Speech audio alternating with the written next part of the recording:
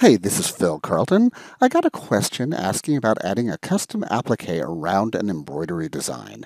So I want to start by bringing in a design into the mySewnet software. And I went to the mySewnet library and found this little bear that I thought was cute, so I'm going to use that. And I'm going to send it directly into the software using the mySewnet capabilities by clicking on this little paper airplane. When I click it, it's going to ask me where I want to send it. If I had multiple computers or machines running, then I could select them. But the only thing I have running right now is this computer. So I'm just going to click Send to my HP computer. It tells me it's sent, and it's going to take it just a moment, but it will open up a copy of the mySewnet Embroidery software. And there's the bear in our work area. Now I do want to go to a little bit of a smaller hoop. It's got the last hoop that I was working in. So I'm going to click on Change Hoop. And I'm just going to put a check mark and enter hoop size and take it to probably a 120 by 120. That'll just make the design a little bit easier to see. Now, if you can look at the white handles, you can see that we're working with one of our library designs, but it is a stitch file, and that's going to be important for this next step because the custom border tool, the easiest way to do this is to work over in the Stitch Editor module. So to get to Stitch Editor, when you have an embroidery design opened in the software, all you need to do is click Edit Design up here on the Home tab, and it will open up a copy of this design over in Stitch Editor that we can make changes to. I love how quick and easy it is to move between those modules now.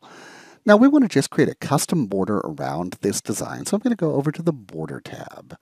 And the tool we're going to use is this Border Embroidery. The Border Embroidery tool was added previously, but it will let us come in and add a border around a selected or a visible object. So when I click on Border Embroidery, it's going to look at the shape of this design and create a border around it.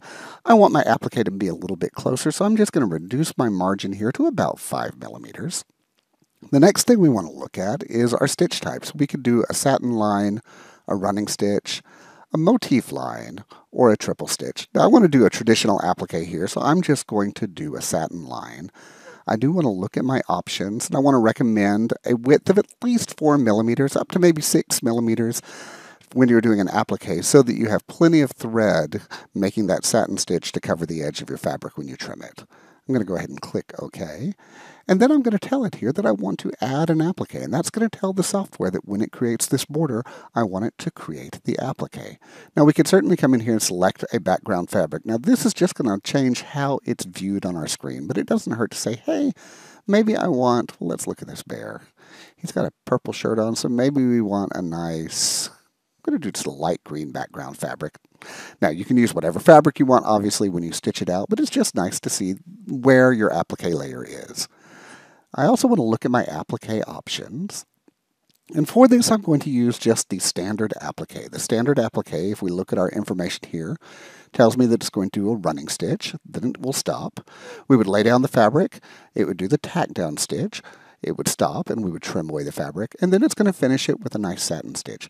There's really nothing else I need to do here. I don't need to worry about adjusting my running stitch length. The applique piece margin is really important if you're going to be sending this to like some kind of an electronic cutter.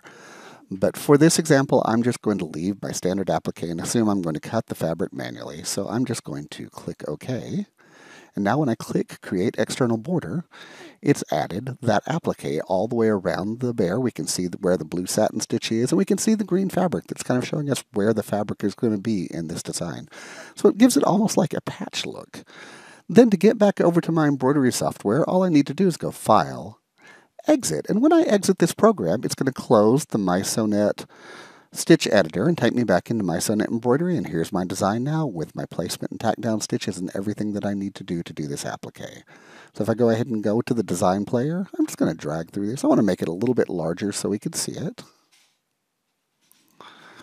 And if I start dragging through it, I'm going to see it's going to do the placement stitch.